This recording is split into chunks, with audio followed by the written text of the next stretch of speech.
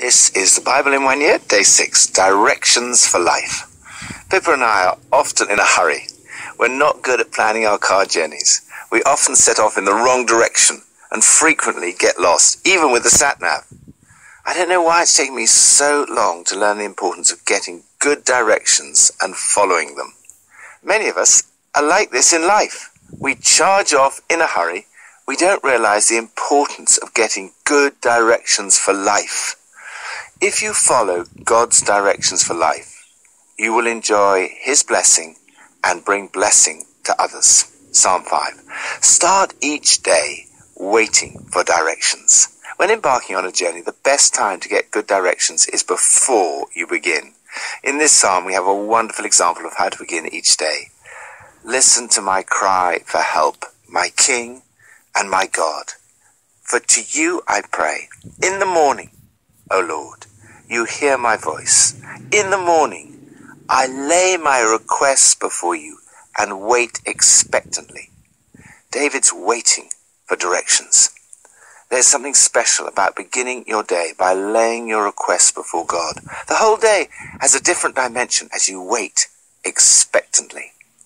Lord, today I lay my requests before you and wait for directions. Lead me, O Lord.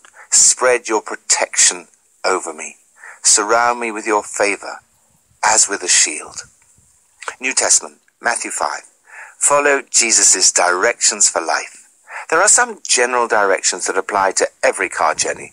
They're the rules of the road. Jesus' directions in the Sermon on the Mount are like a highway code for a life of blessing.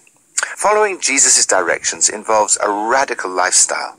He challenges us to be ruthless in dealing with every wrong attitude, thought, word, and action. Our words should be words of blessing, not anger. Do not speak angry words against your brothers and sisters. The simple moral fact is that words kill. We're called to do everything within our power to bless those we've fallen out with. If we remember a grudge a friend has against us, we should go to the friend and try to make things right. If we encounter an old enemy, we should make the first move, make things right with them. We need to guard what we do with our eyes and our heart. If we allow them to become corrupted, then far from being a blessing to others, we will be rotten ourselves. Take radical action. It's not simply about the physical act of adultery. Jesus says, don't think that you preserved your virtue simply by staying out of bed. Your heart can be corrupted by lust even quicker than your body. Those leering looks you think nobody notices, they also corrupt. Jesus speaks of the eye as the starting point of adultery. Take radical steps to avoid such a course. As Job said, I made a covenant with my eyes not to look lustfully at a girl. Marriage is intended to be a place of blessing one another and a source of blessing for others. This means a life of radical faithfulness within marriage. Jesus speaks against using divorce as a cover for selfishness and whim. We're to live lives of radical integrity in which we say what we mean and mean what we say. Let your yes be yes and your no, no. Anything beyond this comes from the evil one. Blessing others means blessing even those who do bad things to us. Don't hit back at all. No more tit-for-tat stuff. Live generously. To return evil for good is demonic. To return good for good is human. To return good for evil is the way of Jesus. Lord, help me this year to follow your directions for life and to spread blessing wherever I go. Old Testament, Genesis 11 to 13. Trust God to direct you one step at a time. What I love more than anything when I set out on a long car journey, even better than a sat-nav, is to have someone in the car with me who knows the directions and tells me one step at a time where I should go. In the journey of life, God offers to accompany you and direct you one step at a time into a life of blessing. This is one of the key moments in the Bible as God initiates his rescue plan for humanity. The previous chapters have been a tale of increasing sinfulness and separation from God. In these verses, suddenly everything shifts as God reveals his solution. Abraham. God promises Abraham, I will make you into a great nation, and I will bless you, and I'll make your name great, and you will be a blessing. I will bless those who bless you, and all peoples on earth will be blessed through you.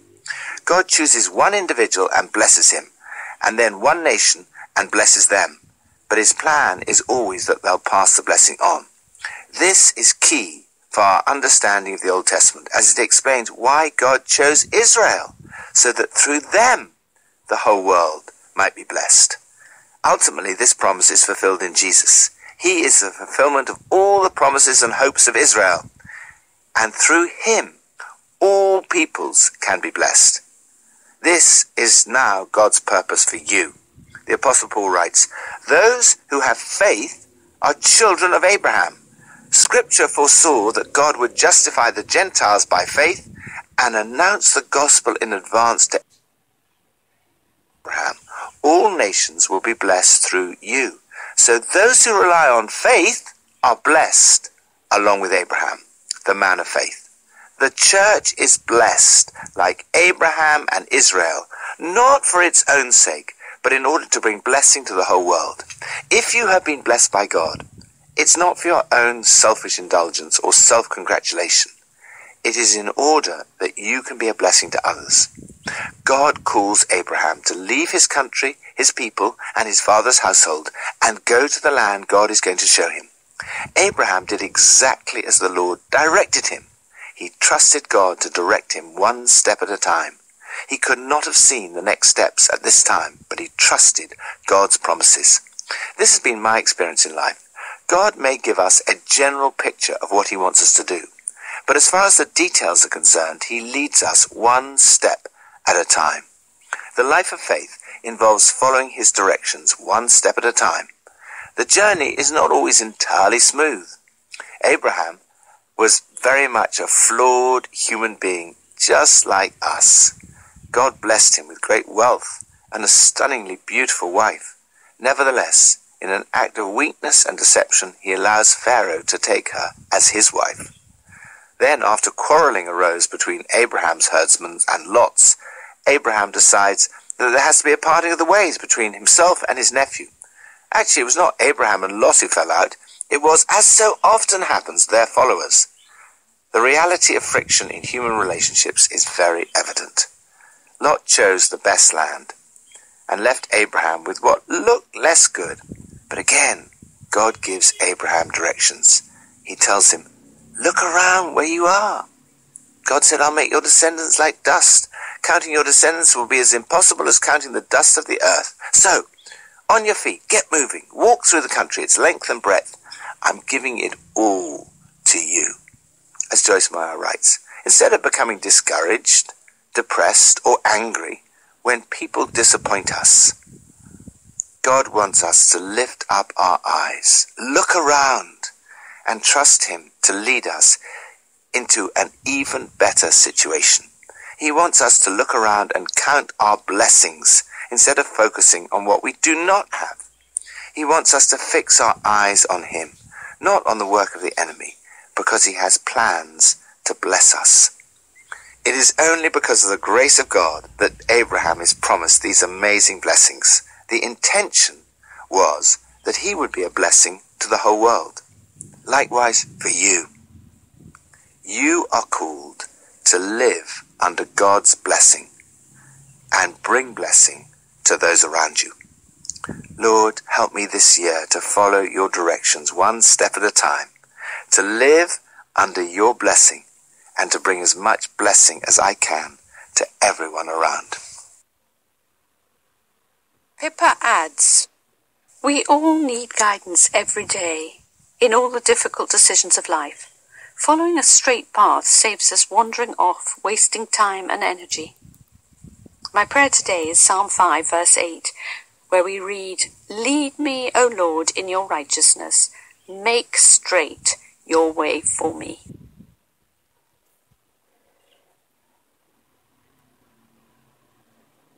Psalm 5. Give ear to my words, O Lord. Consider my meditation. Hearken unto the voice of my cry, my King and my God. For unto thee will I pray. My voice shalt thou hear in the morning, O Lord. In the morning will I direct my prayer unto thee, and will look up. For thou art not a God that hath pleasure in wickedness, neither shall evil dwell with thee. The foolish shall not stand in thy sight. Thou hatest all workers of iniquity. Thou shalt destroy them that speak leasing. The Lord will abhor the bloody and deceitful man. But as for me, I will come into thy house in the multitude of thy mercy, and in thy fear will I worship toward thy holy temple. Lead me, O Lord, in thy righteousness because of mine enemies. Make thy way straight before my face. For there is no faithfulness in their mouth. Their inward part is very wickedness. Their throat is an open sepulchre. They flatter with their tongue. Destroy thou them, O God. Let them fall by their own counsels. Cast them out in the multitude of their transgressions, for they have rebelled against thee. But let all those that put their trust in thee rejoice. Let them have a shout for joy, because thou defendest them. Let them also that love thy name be joyful in thee. For thou, Lord, wilt bless the righteous. With favor wilt thou compass him as with a shield.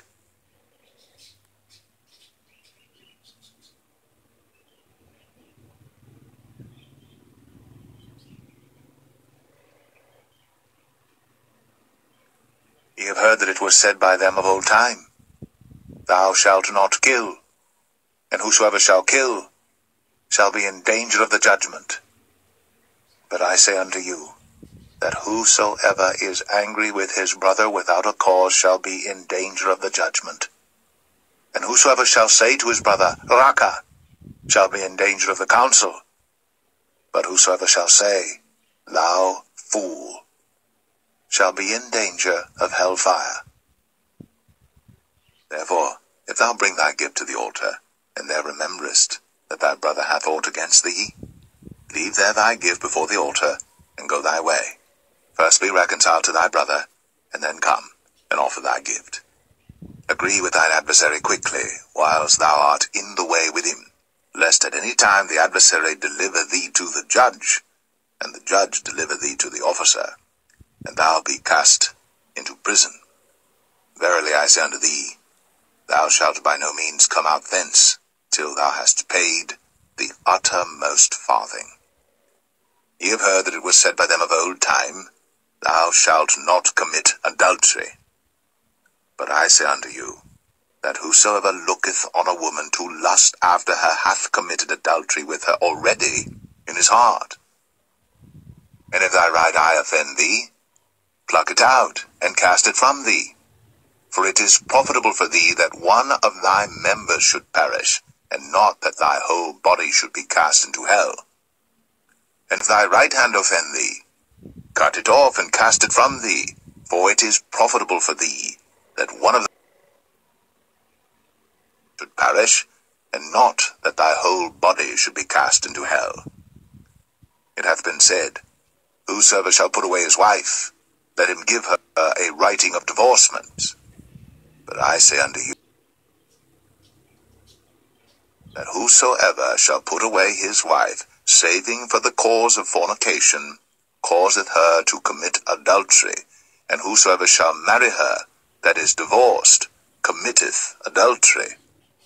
Again ye have heard that it hath been said by them of old time, Thou shalt not forswear thyself, but shalt perform unto the Lord thine oaths. But I say unto you, swear not at all, neither by heaven, for it is God's throne, nor by the earth, for it is his footstool, neither by Jerusalem, for it is the city of the great King. Neither shalt thou swear by thy head, because thou canst not make one hair white or black. But let your communication be, yea, yea, nay, nay. For whatsoever is more than these cometh of evil. Ye have heard that it hath been said, An eye for an eye, and a tooth for a tooth. But I say unto you, that ye resist not evil.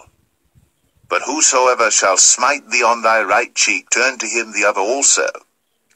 And if any man will sue thee at the law, and take away thy coat, let him have thy cloak also. And whosoever shall compel thee to go a mile, go with him twain. Give to him that asketh thee, and from him that would borrow of thee turn not thou away.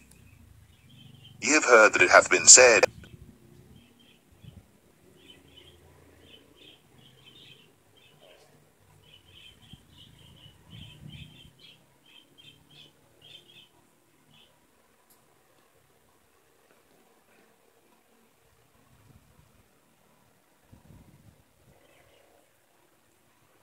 these are the generations of Shem. Shem was 100 years old, and begat Arphaxad 2 years after the flood. And Shem lived after he begat Arphaxad 500 years, and begat sons and daughters. And Arphaxad lived 35 years, and begat Salah. And Arphaxad lived after he begat Salah 403 years, and begat sons and daughters. And Salah lived 30 years, and begat Eber. And Salah lived after he begat Eber 403 years, and begat sons and daughters. And Eber lived 34 years, and begat Peleg. And Eber lived after he begat Peleg 430 years, and begat sons and daughters. And Peleg lived 30 years, and begat Reu. And Peleg lived after he begat Reu 209 years, and begat sons and daughters. And Reu lived 32 years, and begat Serug. And Reu lived after he begat Serug 207 years, and begat sons and daughters. And Serug lived 30 years, and begat Nahor. And Serug lived after he begat Nahor 200 years, and begat sons and daughters. And Nahor lived 29 years, and begat Terah. And Nahor lived after he begat Terah 119 years, and begat sons and daughters. And Terah lived 70 years, and begat Abram, Nahor, and Haran. Now these are the generations of Terah. Terah begat Abram, Nahor, and Haran. And Haran begat Lot.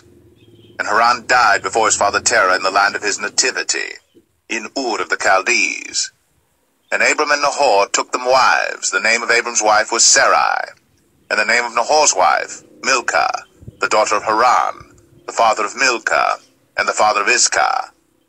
But Sarai was barren, she had no child. And Terah took Abram his son, and Lot the son of Haran his son's son, and Sarai his daughter-in-law his son Abram's wife. And they went forth with them from Ur of the Chaldees, to go into the land of Canaan. And they came unto Haran, and dwelt there. And the days of Terah were 205 years, and Terah died in Haran.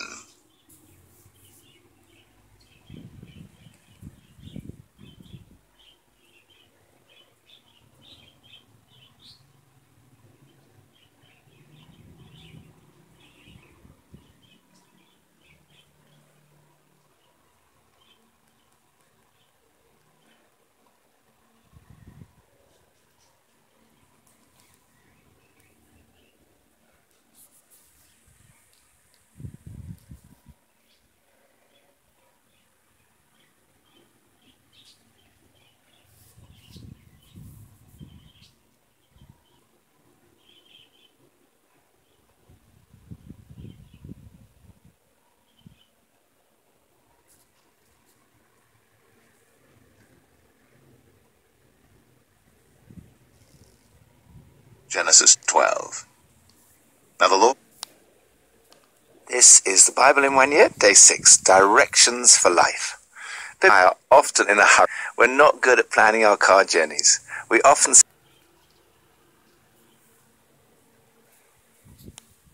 Genesis 12. Now the Lord had said unto Abram, Get thee out of thy country, and from thy kindred, and from thy father's house, unto a land that I will show thee, of thee a great nation, and I will bless thee, and make thy name great, and thou shalt be a blessing.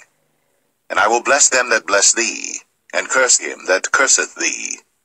And in thee shall all families of the earth be blessed.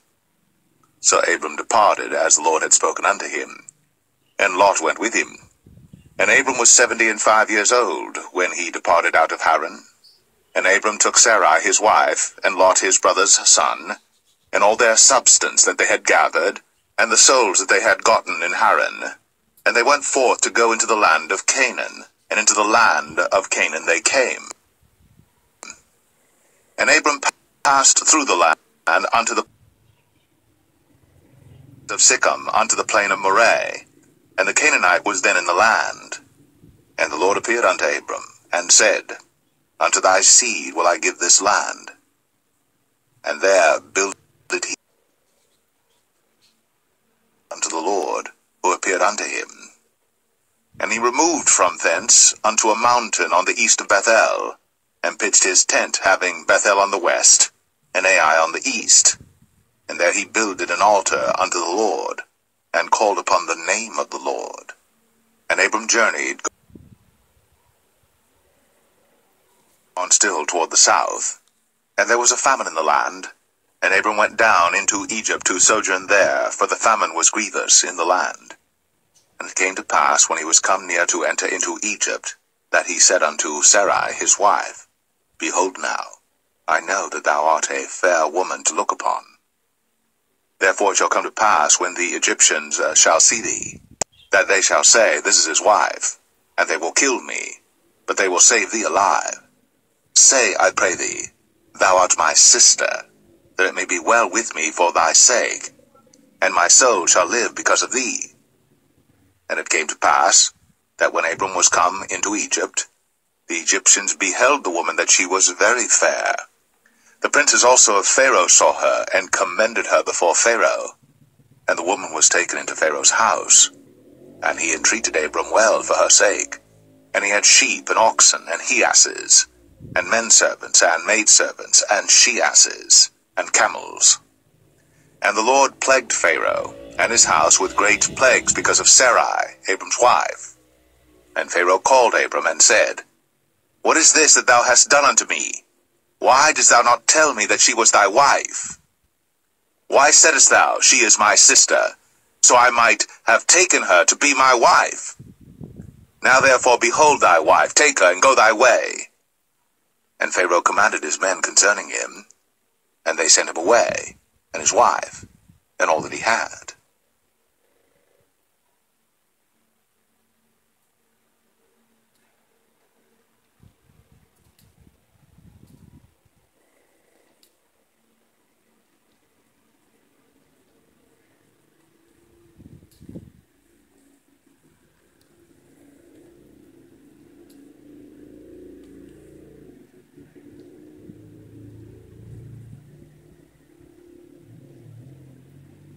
Genesis 13.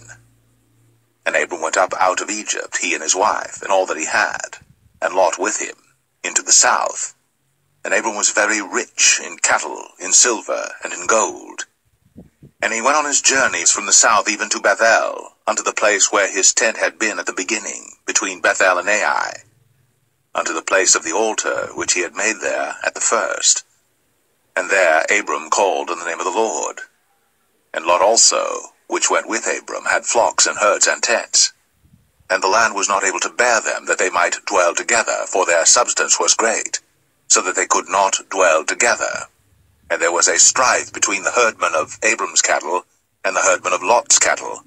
And the Canaanite and the Perizzite dwelled then in the land. And Abram said unto Lot, Let there be no strife, I pray thee, between me and thee, and between my herdmen and thy herdmen, for we be brethren. Is not the whole land before thee? Separate thyself, I pray thee, from me. If thou wilt take the left hand, then I will go to the right. Or if thou depart to the right hand, then I will go to the left. And Lot lifted up his eyes, and beheld all the plain of Jordan, that it was well watered everywhere, before the Lord destroyed Sodom and Gomorrah, even as the garden of the Lord, like the land of Egypt, as thou comest unto Zoar. Then Lot chose him all the plain of Jordan, and Lot journeyed east. And they separated themselves the one from the other. Abram dwelled in the land of Canaan, and Lot dwelled in the cities of the plain, and pitched his tent toward Sodom. But the men of Sodom were wicked and sinners before the Lord exceedingly.